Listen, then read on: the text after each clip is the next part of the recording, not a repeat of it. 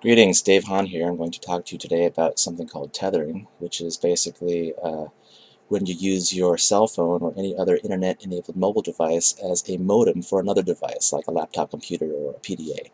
The connection is usually made either with a cable, like a USB or serial cable, or wirelessly through Bluetooth. Now, why would you want to tether? We have all kinds of great smart applications for our smart devices that are synced up with our PCs and will enable us to do virtually any of the work we do in the office on the road. Well, there's the convenience factor. There's only so much you can do with your thumbs, and sometimes just having a keyboard and full-size laptop is more comfortable and more efficient. The other reason to tether is cost. Not all cell phone companies yet have caught on to the fact that we're using their smartphones to tether our laptops and surf the internet for basically free. And some of the other companies that do allow tethering are charging extra fees for the software and then forcing you to purchase an additional, a very expensive data plan just to do something which you can do for free. Today I will be discussing 3 different methods to use to tether your Android phone or your iPhone to your laptop to gain internet access. The 3 methods will range from easy and legit to medium skill required and legit to some technical know-how required and completely not legit. In addition to not being legit, it will void your warranty, and if your iPhone or Android phone gets bricked during the process, please don't hold me responsible for that. That being said, this presentation is for educational purposes only. It is not intended to be used as a guide to be able to gain free internet access through your tablet or laptop, although it is completely possible and virtually undetectable. Again, you didn't hear that from me. Now, the easiest way and safest way to tether your Android phone or your iPhone is with the over-the-shelf software that's offered through their stores. With Android, it's called PDA Net. It costs about $30. It has a little bit of configuration required, but not much. The hardest part about getting PDA Net working with your Android phone is the installation of the software on your computer and enabling the USB debugging on your phone, which is not very difficult. It just requires you toggle a checkbox in your phone setting. And the installation of the software on your computer it's really easy. After downloading the correct software, you'll be prompted through the installation process. It's pretty much self-loading. And that's it. You're done. You've turned your cell phone into a MiFi hotspot. That's what the kids are calling it today. Instead of Wi-Fi, it's MiFi because you are the mobile hotspot. The legitimate way for tethering your iPhone to your PC is a whole lot easier. All you have to do is go to your home screen and select Settings, press General, and then select Network, press Internet Tethering, and turn the function on. You can either connect your handset to your PC by the USB cable that came bundled with or with Bluetooth.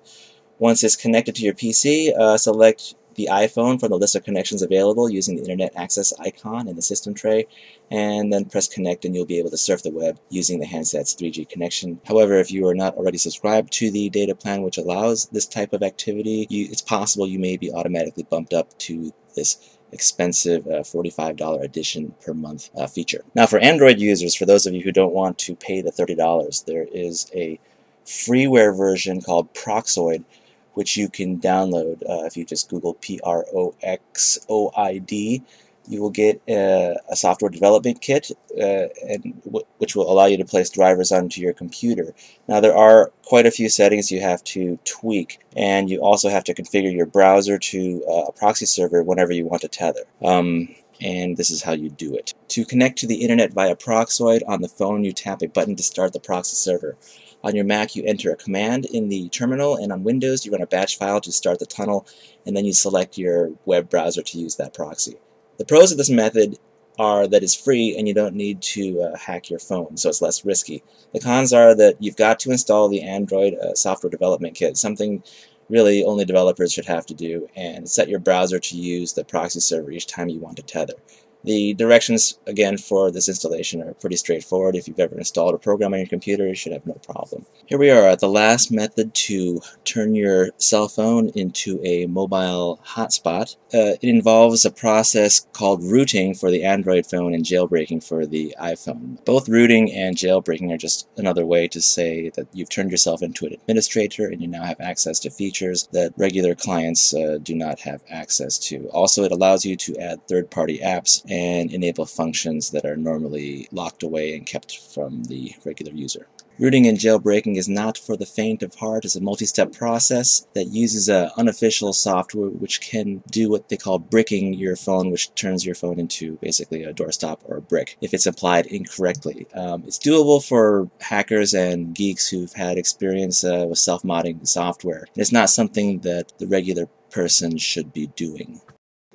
My original intent was to show a step-by-step process on rooting and jailbreaking for both of these devices, but apart from each device taking up to 30 minutes to complete, logistically it may not be the smartest thing for me to do, so I'm going to supply you with a bunch of keywords that you can simply Google or look up in YouTube, and you will be inundated with a plethora of videos done by basically 13-year-olds who have mastered the process, and as they say, if a child can do it. Something interesting I wanted to mention before I go: for iPhone users, some third-party application developers have been sneaking code into their programs under the guise of fairly innocuous programs like a flashlight program, which will enable your phone to tether to a mobile device secretly and not incur charges in the form of an extra data plan. One example of this is a $1 program called HandyLight, which was available through iTunes for a whole 45 minutes.